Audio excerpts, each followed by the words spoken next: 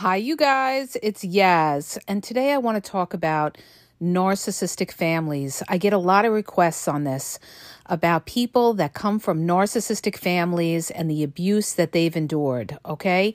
Here's something that you got to understand. A narcissistic family, the abuse that you get from a narcissistic family is going to be a lot worse than any other kind of abuse that you go through. Because although you can go through abuse with a partner or an ex or something like that, that person, you can move on in your life, okay? If you have kids with them, that's another story. You still have to go through that hell of trying to co-parent with them. But when you have a narcissistic family, you are going to feel isolated, you're going to feel alone, and you're going to feel ganged up on. And a lot of people that are in that position are what we call the scapegoat. This is the one that is the target of the narcissist in the family, okay? Now, you could have multiple narcissists in a family. In other words, the main narcissist could be the parent. And then what a narcissistic parent is going to do is they're going to pit sibling against the other sibling. There's always going to be a competition between the siblings, okay? Or a competition between anybody in the family. A narcissistic parent wants to have the control. A narcissistic parent is not going to respect their child's boundaries. A lot of them have this attitude like it's my way or the highway, okay? And if you are the scapegoat in the family or you're the truth teller in the family, in other words, you're the one who's always speaking the truth. You're the one who's saying things that the narcissist doesn't like, the main narcissist in the family. You are going to be the target. You are going to be the one ganged up against by the narcissist and all their little flying monkey allies, which could be, your siblings or other relatives, aunts, uncles, grandparents, or something like that. But generally in a family, there's one main narcissist that is pulling the strings, okay? And they're the ones that have it out for you. And what they'll do is they will get everybody against you, especially if you're dealing with covert narcissists. They gang up on you, okay? And how do they do that? They're going to try to discredit you and make you look like you're crazy. This is what a covert narcissist does. Their goal is to make you crazy, and this way it discredits you. So they'll say things like, you're sensitive, or they'll say things like, there's something wrong with you, or, you take things to heart, or something like that. They will completely invalidate your feelings, all right? And why is that? Because they can't deal with the truth. A lot of times you're exposing what they're doing as being wrong. You're exposing their lies and manipulation, and they don't like it, okay? So now, if you disagree with the main narcissist in the family, they're going to have it out for you, okay? And they're going to use the other people in their family to be against you. They're going to get together and not include you. They're going to isolate you. They're going to pretend that they had empathy when they really didn't. And the way you know that somebody has empathy is really when you're going through something rough in your life, you'll know whether somebody is narcissistic or not is whether they're there for you. If they're not there for you when times are tough, okay, because of their pride or because you said something they don't like, or maybe because they don't want to be burdened or they're selfish, you know that you're dealing with a narcissistic person that has no empathy for you. And this is the problem that a lot of people face that are in narcissistic families, okay? The narcissist is not going to want to, be there for you or validate you. These people will not validate you, you guys, okay? And I've had a lot of people on the post say that they've gone years without talking to their families because they had to, because they never got anywhere. You're going to find that when you try to resolve conflict with a narcissistic family or something like that, you're never going to win, okay? And why is that? Because they gang up and they they always have somebody that's the target. You're the target because you give the most resistance. You're not agreeing with them, okay? And this is what they can't stand. You're calling them out for something that they did. You're calling them out for accountability. A lot of times they'll give you the silent treatment. They'll talk behind your back. Narcissistic families love to gossip about you and everything like that. And it gives them a sense of power and control. But they will always align against you, especially if you're the scapegoat, okay? And you will have other members in the narcissistic family that may agree with the narcissist. They're going to agree with whatever benefits them. Who's the one in the family that benefits them the most, okay? Even if you're right, they won't validate you because they're going to agree with who's going to help them out the most, all right? However that could be. That could be financial or other ways or something like that. So the best thing to do is you have to disengage. You have to get away from this because it's going to cause you a lot of stress. It's going to cause you a lot of stress. There's going to be a lot of yelling and screaming and disagreements, and they're going to use triangulation and say, well, even Aunt Mary says, there's something wrong with you.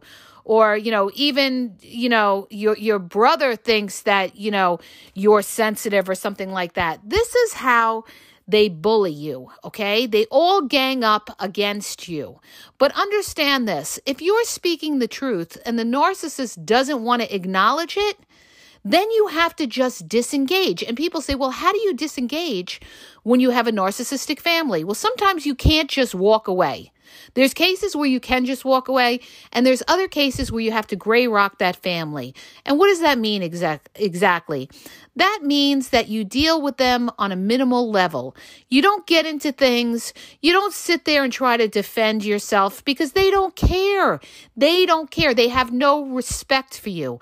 Understand this. When you're the scapegoat in a narcissistic family, they have no respect for you.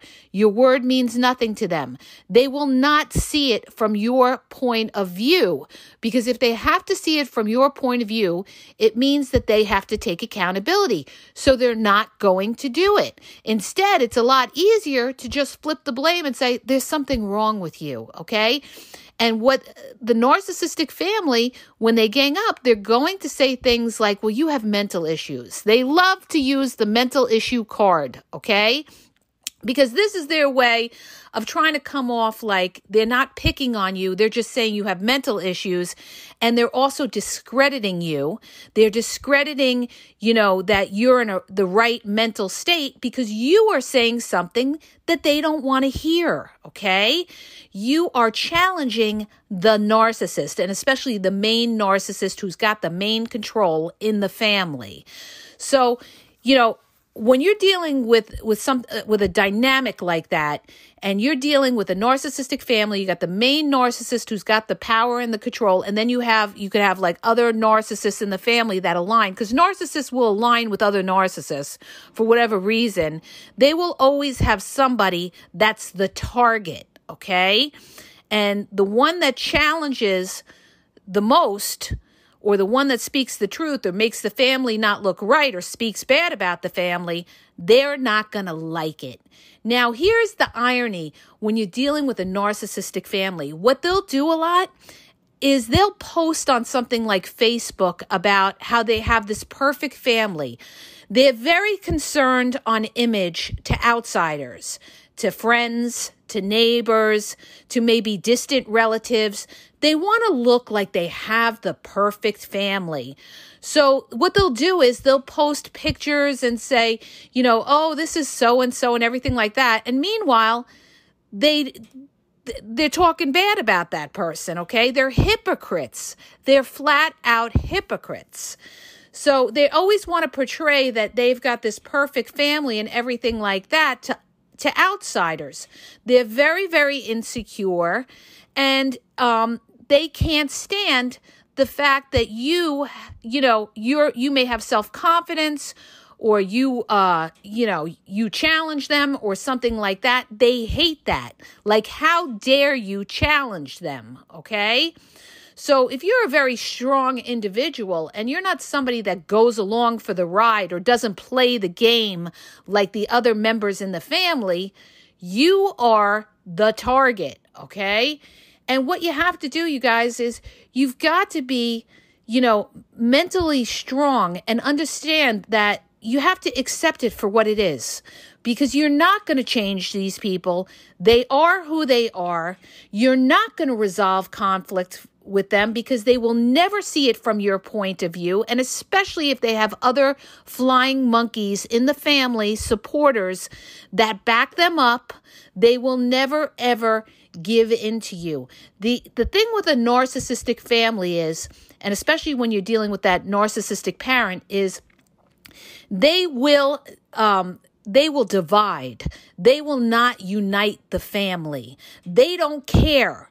They will divide because of their pride, because they won't give in. So they'll have a broken family, or they'll have a family where members are not talking to each other, rather than try to mend the fence and show some humility to try to give in a little bit to make it work, okay? A lot of times in narcissistic families, they won't sit down at a table and try to work it out. There will be a lot of silent treatment. There will be a lot of no contact. It will be a lot of, well, I'm not dealing with you, or stonewalling when you say something, or, the silent treatment, and they try to break you down to the point where they're not going to give in and you have to beg them in order to be in their life or something like that. You have to succumb to them and try to beg them to be a part of their life in order to have a relationship with them. They won't meet you in the middle, okay? And why is that? Because they don't need you. All right. Understand this. It's a very sad, it's a very pathetic thing. And there's a lot of people that are living with this. And why don't they need you? Because they have an army of other family members that they are aligned with, so they don't need you. Okay.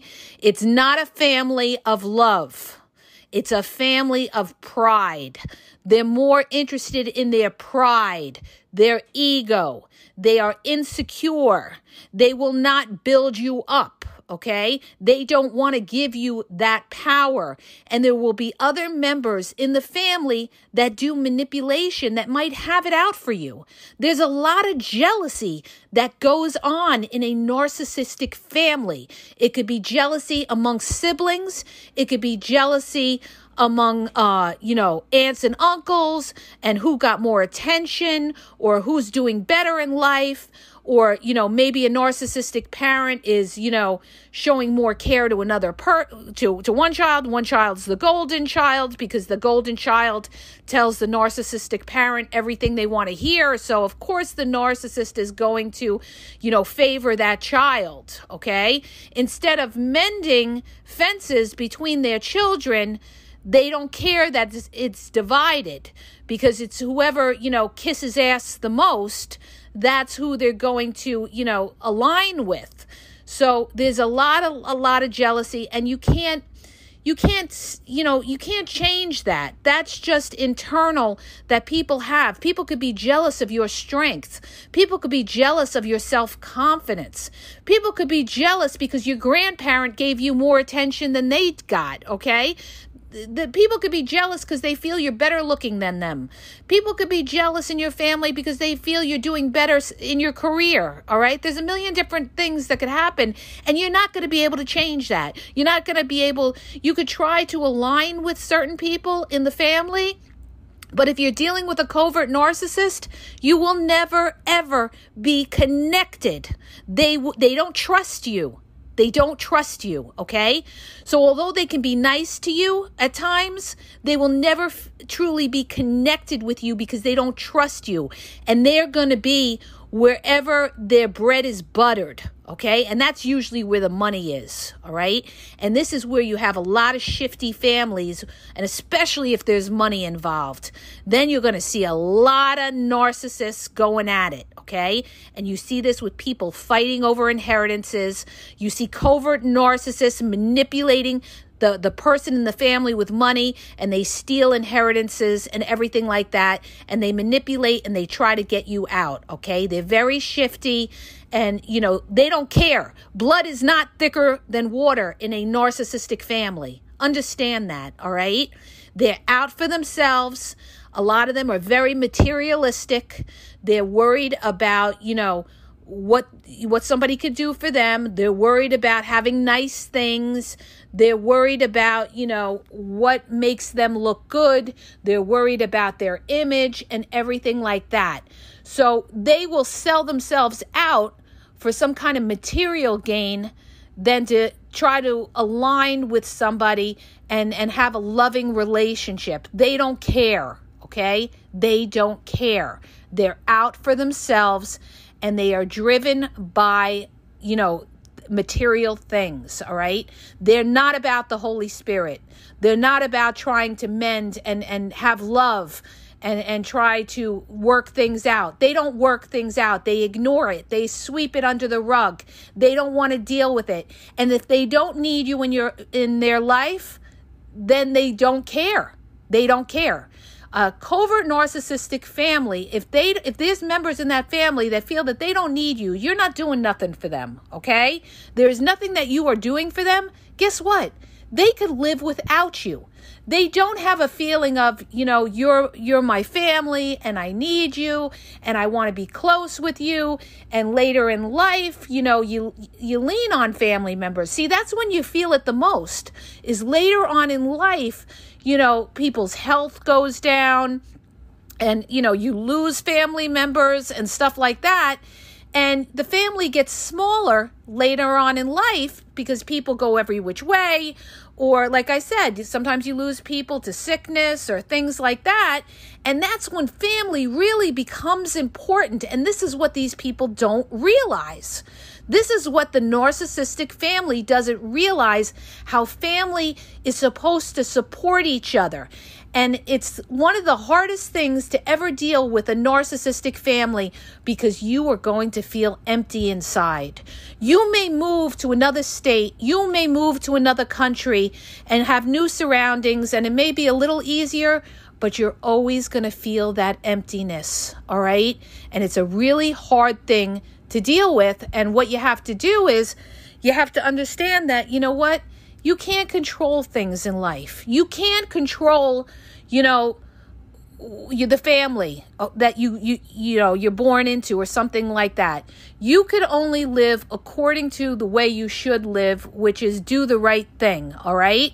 And if you're dealing with people that are toxic, that are not validating you, that every time you try to talk to them, they won't hear what you have to say, or they start yelling and screaming at you, or they tell you you're crazy and they discredit you, or they put you down or something like that, guess what that's going to do? That's going to affect your health, okay? That's going to depress you. That's going to give you anxiety. That's going to give you stress. And that's going to cause other ailments down the road, okay? A lot of people say stress could cause cancer. There's a million and one different ways that living with this kind of toxic family could really break down your health. So you've got to, think about your mental state and your physical state of what's the best for you. You want peace. When you have a toxic family, you will not have peace because they will pick on everything. They will constantly tell you that you do things the wrong way or that you don't know what you're doing. They will criticize you. They will judge you. They will bring you down. They do not lift you up. They are not in your corner lifting you up. They are there invalidating you, okay? Telling you that everything you're doing is wrong, and they don't have your back in hard times because they're going to victim shame you and tell you you did it to yourself. This is what they do, okay? And a lot of times they do that because they don't want to be bothered. They don't want to be inconvenienced. And the bottom line is, if they could live without you, they don't need you. That's the sad reality when you're dealing with a narcissistic family. They are cold. They are unempathetic. They don't care as long as they have other people that they can align with, all right? So you've got to have your own strength within your own self to live your life, take care of yourself, take care of your own internal family. And if these people cannot, coexist with you and cannot, respect you or respect your opinion, then you have to disengage. Family or not, you have got to disengage for your own mental and physical health in order to, sustain yourself and be okay. Because these people will break you down. A lot of people that end up going to drugs and alcohol and all these other kinds of addictions, it's because they're broken people that have been broke down a lot of times by narcissistic families. So they try to escape with drugs and alcohol. This is why you need to get away from any kind of toxicity, even if it's a family member. And if you've got to deal with them, minimal contact, gray rock, don't get into big conversations with them. If they start putting you down, you just walk away. If they start criticizing or judging you or insulting you or anything, you say, you know what? Unless you're able to, speak to me in a respectful manner, there's nothing to speak. There's nothing to talk about here, okay? And you've got to step back from it, because if you stay in it, they're going to continue to do it, and they're going to keep, beating you down and see how much you could do, okay? Because it makes them feel better to put down the one that is a lot of times the strongest, all right? The strongest in the family, not the one that follows the leader. It's usually the one that's the rebel, that, is the truth teller, that sees that something's not right and says something, and now you're the target because you're making them look bad because you're calling them out for something that they don't want to take accountability, and you're not playing the game that they like to play. You're not building up the narcissist. You're calling the narcissist out, and now you are a target to that narcissist. And the only way that you will be able to get along with a family like that, okay, and the head narcissist in the family, is if you appease that narcissist, flatter that narcissist, and tell them they're right. And that's a horrible way to live. You've got to change yourself and your own beliefs and what is the truth in order to coexist with that narcissist, okay? So understand this. It's not you. It's that they need somebody that they could target, and it makes them feel better to put that person down. It lifts them up, okay? It lifts them up. And when you're out of the picture, if you step back from it and you disengage from this toxic family, guess what? Somebody else is going to be the new target, because they always got to have somebody that they could talk about. Narcissistic families are the biggest gossipers going, okay? Who's talking about this one? Who's talking about that one? Who's not, who's got the silent treatment? And you see this, you guys, in weddings. When people go to weddings, who doesn't want to sit next to this one? Who said this one? Who didn't say hello when they walked in and stuff like that? Because they're very petty, all right? They're very petty, and they don't let things go. So, disengage, and anything that, if anybody disrespects you, you've got to step back from it and say, you know what? The problem isn't me. The problem is that I'm dealing with a narcissistic family that will not validate me, that will not respect me. And, a lot of them are manipulated themselves by other narcissists that have it for me, that are jealous about me. So what's the best way to attack me is to gang up and put me down and discredit my character or my mental health or call me negative or say I have mental issues, that makes them feel better. That makes them feel superior, that they are superior. They're above you because, now they're putting down your mental health. Understand, if you're speaking the truth and they can't acknowledge it, then you don't need these people in your life and you need to step back from it. You will always feel a little bit of emptiness, but you'll have your peace, okay? So I hope that helps you guys. If it did, please hit the subscribe button and please share the podcast.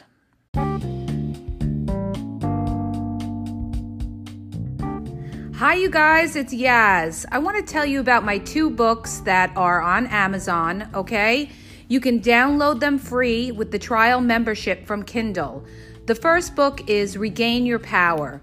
If you're in a relationship and you feel like your partner has all the control in the relationship, maybe you're walking around on eggshells, you're afraid to approach them, it's going to tell you how to regain your power and be happy in the relationship, okay? And what you may be doing wrong, and that's why your partner has all the control in the relationship. The other book is Signs He's Not Into You, He's Wasting Your Time. There's a lot of people that are dating someone or in a relationship with somebody who's not really vested in the relationship. And we often are confused as to whether our partner really likes us or is into us or wants a future with us. And this book is going to give you signs and red flags of whether your partner is into you or he's just basically drifting and wasting your time. So go to Amazon and download the Kindle free trial membership. Doesn't cost you anything. And check it out. It may help you. Okay? And have a great day.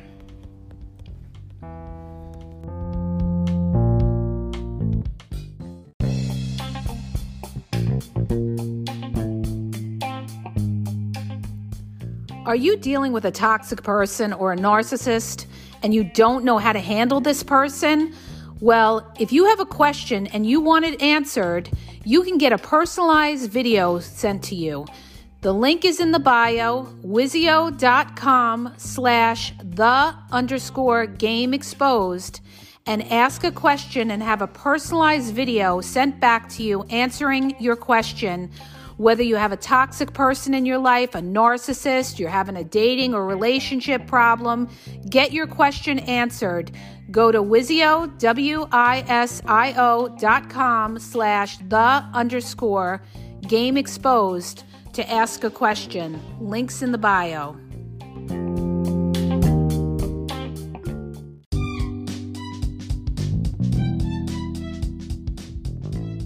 Hi, you guys. I just want to let you know that the Game Exposed now has their merchandise available. Check out the link in the bio, and you could go check it out. There's cool hoodies, cool sweatpants, cool hats. So go to the bio for the link.